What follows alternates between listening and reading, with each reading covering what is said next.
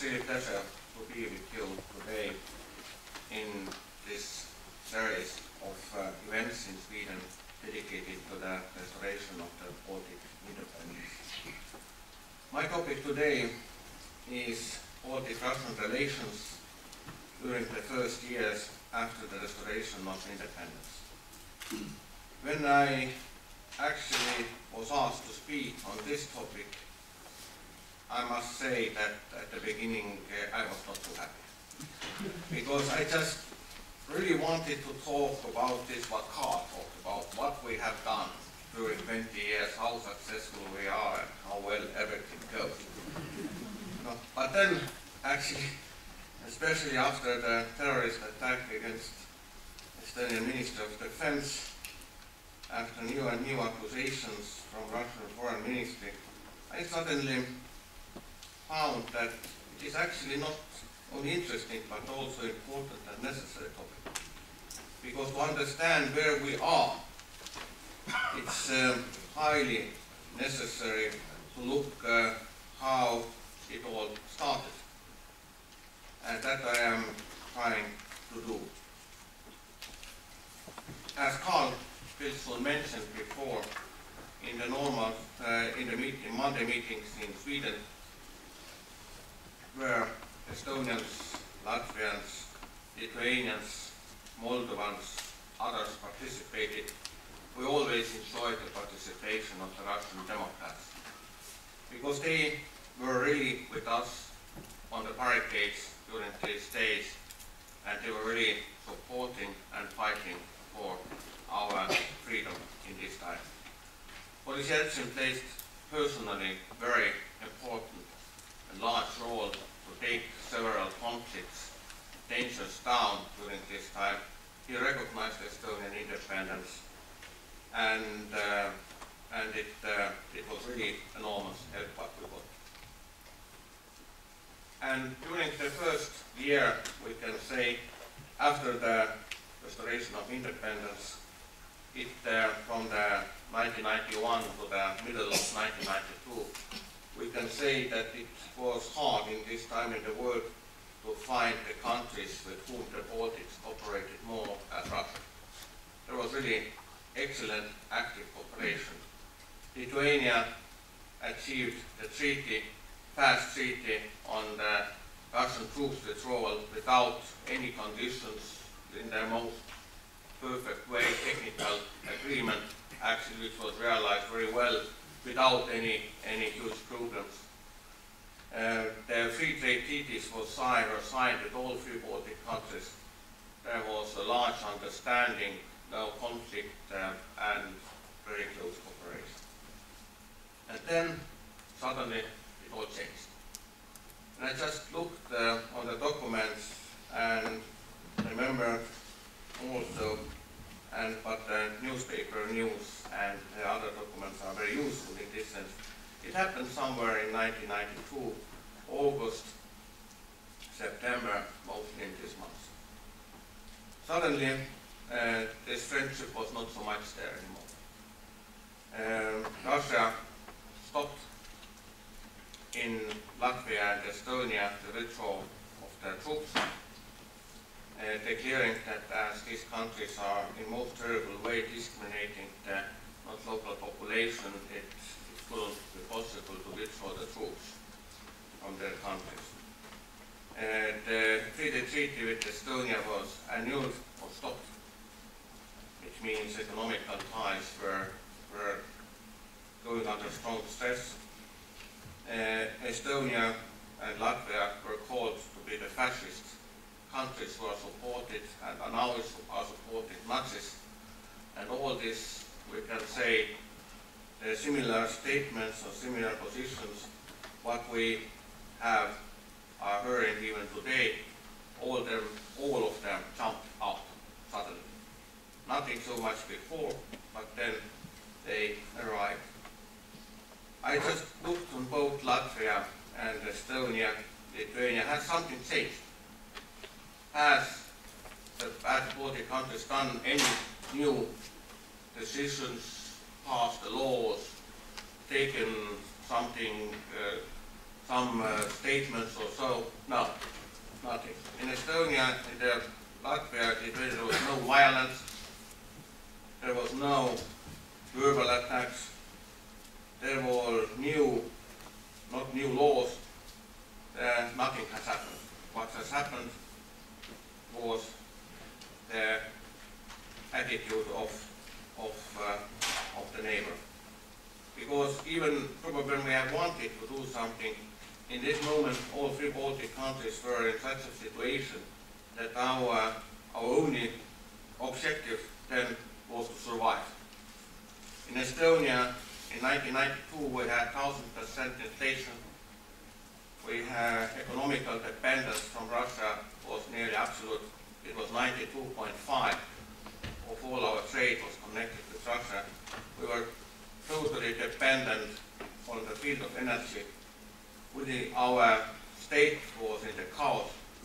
We didn't have the normal police force, but very high criminality. Our economy went down very fast. Unemployment has jumped up. We had both right and left-wing extremists, and it was very hard to sometimes to say, can we really get out from this situation? There was at least not too much hope when at the beginning of the year Estonia introduced the Uppmärksammas or Talet system, and there was a serious plan and there was no gasoline available to evacuate most of the capital to the countryside. So the situation was really extremely serious. But we were very decisive. We have decided, yes, we will be independent nations, and it means we will get out of it. Which means in all three Baltic countries, maybe a little bit different time, but a similar reforms with a similar directions are launched, starting from the real and serious privatization, fight against the corruption and criminality, and most important reform putting back in this time, the monetary reform done first in Latvia and Estonia in the summer of 1992, cutting the ties with the Russian ruble system, and a little bit later in the same form also in Lithuania. This was the reform which changed not only the course of the economy, but it changed also very much the attitude of people who really understood that it was now real independence for them. To be very frank, the monetary reforms in the Baltic countries were not very much supported by the Western financial institutions. IMF openly opposed it, declaring that it's not good to leave the ruble zone. We must stay in the same zone. And actually, I must again say that thanks to the many governments, including the Swedish one, we had resources and possibilities to do it. And this was very important for us.